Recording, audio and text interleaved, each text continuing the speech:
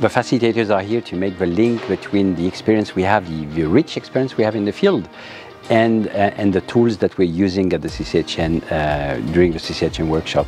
Ce qu'on fait dans les ateliers, c'est essentiellement les présentations des outils, la logique, les concepts, mais la pratique, elle est là, on ne l'emmène pas nous. Plus tu facilites, plus tu approfondis au fait, ta connaissance des outils. Et ça te permet aussi de te préparer à l'avance pour les négociations. Et je pense que c'était dans la mesure de mieux structurer un peu tout cela. For them, what we count on is really this experience that they're bringing and the knowledge they have about the tools, and to see how they can apply these tools based on the stories that participants are bringing.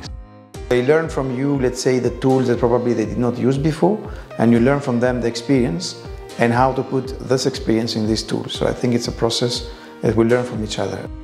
C'est un apprentissage de deux en fait, des participants aussi bien que des facilitateurs. Lo que más disfruto es eso, conocer nuevas personas y aprender de mi colega con el que me toca participar, para que eso me llena muchísimo los aprendizajes. Siempre es un aprendizaje.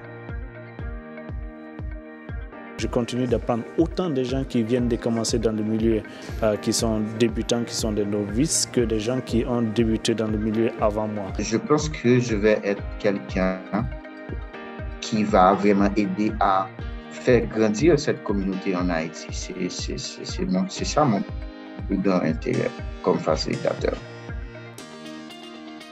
To become a facilitator is not a difficult task. Basically, you've taken the peer workshop, you've joined this peer exchange program where basically you shared your experience with all the participants, and then after that, it opens the possibility for you to join the training of facilitator, where we provide either online or on-site sessions around facilitation skills, so basic facilitation skills. C'est d'abord le goût du partage qui est un peu le centre de toutes les activités qui sont menées avec le CCHN.